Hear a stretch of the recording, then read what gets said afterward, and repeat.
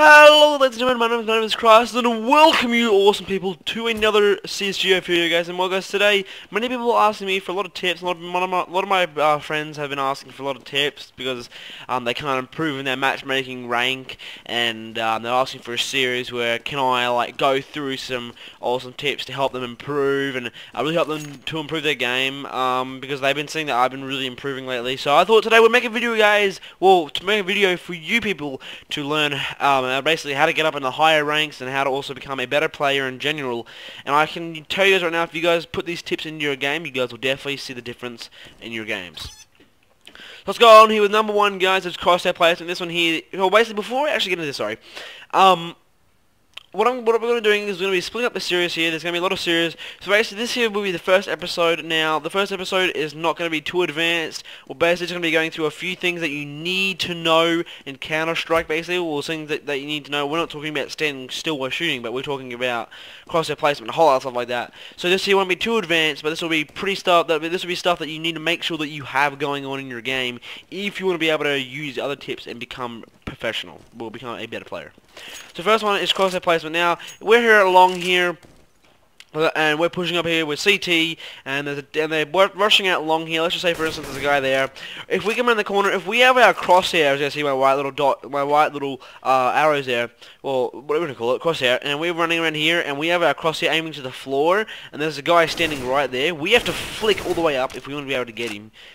And that can waste at least a second, and in this game, every millisecond counts.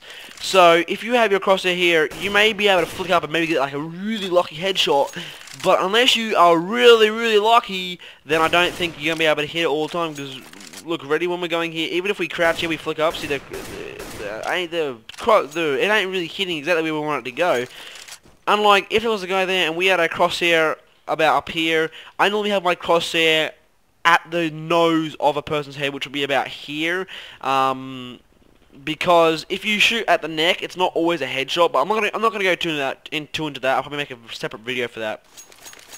But if you're pushing around here with your crosshair about head height, and there's a guy there, it's much easier to one-tap him, or it's much easier to spray him down, or just do a few bursts and move into your position into pit, and so on and so forth. Now another thing. Now, this is another really important tip, is use your surroundings to your advantage. Now, what I mean by that is, let's just say, if you're a person and you really want to be able to get kills to rank up, like if you're really thirsty for kills, and you're pushing out here, and there's a guy over there in bedroom, if you're pushing out here, you have no cover. You're in the open. You're an open target. He has the door maybe behind. He can even go behind there. He can get another one of his teammates to come up. However, I'm in the open. I've got no backup, no cover, nowhere to run. I'm most likely going to get killed before I can even run back into pit or over there. I'm going to come out here and I'm going to die unless I can kill him and there's no one else there. However, if I was using, for instance, the pit for cover, and they pushed out, you know, one tap so I could spray them down, or maybe if I was using the blue crate, I could sit here and hide, wait for them to push, or I could sit here and wait for them. If I can use my surroundings and my crosshair placement, if I can add them two together, you can become a really effective player. So definitely use that. Unless you're on a T side, you can really use it, but you're most of the time pushing, so you can't really use much of your surroundings to your advantage because you're always pushing on the bomb sites.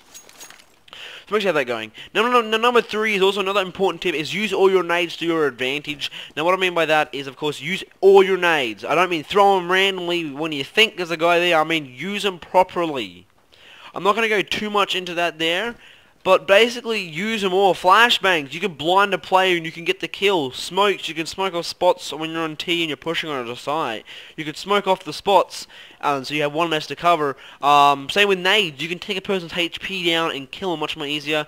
I'm definitely going to be making a few videos in the future about flashbangs, nades, and smokes. So definitely go check that out. This video will be up way before them. But if you're watching this video, it may or may not be already up. So go have a look around and have a look if you can find them, or just go look up some other tutorials. I don't mean like how to throw them. I'm talking about how to use them effectively. So that's what you definitely need to learn, to use them effectively. If you can use them effectively, it can really become a very big part in your game. If you can add all of those 3 tips together, you can really become a pretty effective player. So our last and final tip today for you, ladies and gentlemen, is definitely movement. Now this is one of the key things in Counter-Strike.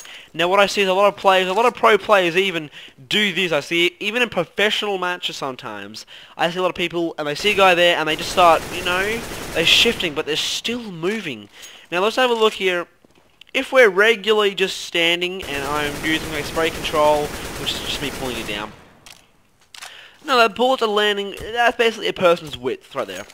However, if I'm shifting and I'm moving, it's not very effective, is it? It's still hitting, but even if I was, for say, instance, I'm focusing on this and I was moving, you know, I can still hit me targets, but it's a much like wider place, and you're very less likely to hit the head. You may be able to hit the head still, you know, all right there. Same with crouching. If you're crouching and still moving, you can, yeah, you still hit your targets, I reckon, with the crouching. But yeah, you still hit them. But still, you really shouldn't be. What I like to do whenever I'm trying to kill a person, I like to hold shift and I like to tap A and D. There's not very much of a difference because just tap them, like lightly, just keep tapping them like this. Don't hold them down like this, because then your recoil goes crazy. But if you're just tapping them, your recoil doesn't change at all. The game thinks you're standing still. So for instance, if I'm standing still, ready, we'll go from here. I'm standing still here, this is just me doing my recoil control. See, I'm standing still there, bam, got the same one there. Now I'll tap A and D here, and I've got any ammo. Whoopsies. If I'm tapping A and D, not very much of a difference, is there? They're basically still going in the same place, and I'm basically going to kill a guy. So definitely use the movement. Just try not to be running and shooting at the same time. I just don't like it when I see that, especially in my matches. I see a lot of it in like the MGE and DMG level when you really should not be doing that in higher level ranks. And if you still do it, learn to one tap so then you can like sort of shift and then tap them out so they can run away. But basically just do that, guys. Anyway, guys, that's gonna be the end of today's video, guys. Thank you guys so much for watching. This was just the first part of it. This was not very advanced. We were just going through some of the basic stuff that you definitely need to know about in your competitive matches. Now I even see people in Supreme that don't really use these tips when you definitely should be using these tips in Nova as well. You should definitely be using these tips anywhere.